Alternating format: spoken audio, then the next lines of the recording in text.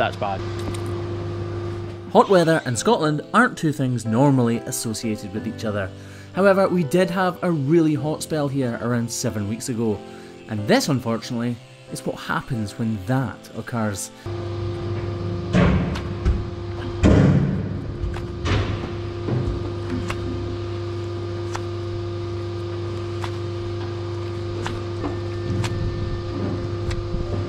I can hear you guys wondering why there are bubbles appearing from this hole in our sole.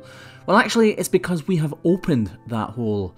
As we opened it, pus is expelled from that cavity below, but there is still a cavity, so the air outside of the hoof is allowed to enter that cavity, and as we press down, pus and air are then ejected from the hole that we've created, creating those bubbles.